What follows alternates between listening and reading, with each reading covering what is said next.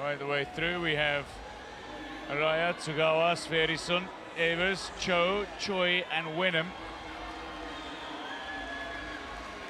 Argentina, Japan, Iceland, Netherlands, Korea, Hong Kong, and Norway. Lanes 1 to 7 are full. Marc is a favorite in this event, a former world champion. A good 2:12 swimmer, but expect the faster times come final. SVERRISSON of Iceland will go alongside him in 3. Just fixing his swimsuit. CHOI Wa Kit. The tighter the better for swimsuits.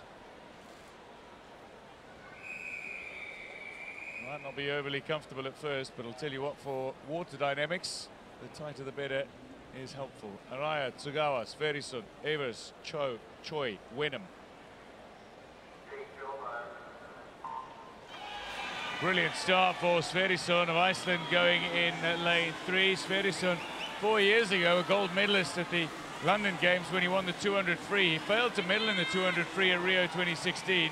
But Evers, now the fly is among his weaker strokes, and Evers is still challenging for the lead at the moment. So if this is any indication, he might very well be coming out on top come the 200 mark. But at the 50 split, Evers is not out of it as he touches second overall, just behind Cho of Korea.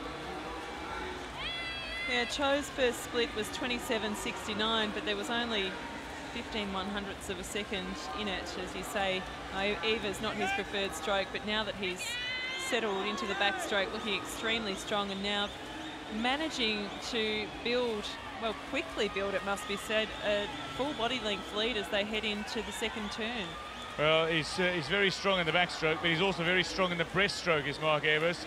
And he's not going to be tested if he takes a lead in the final 50 with the freestyle. So a good, a little high in the action, but very technically correct action in the pool.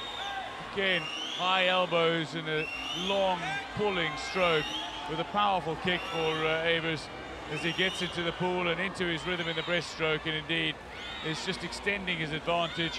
And this will set him up nicely for a strong back end. He's going to come in around about the 2:12 mark, swimming at this pace at the moment, maybe a 2:14.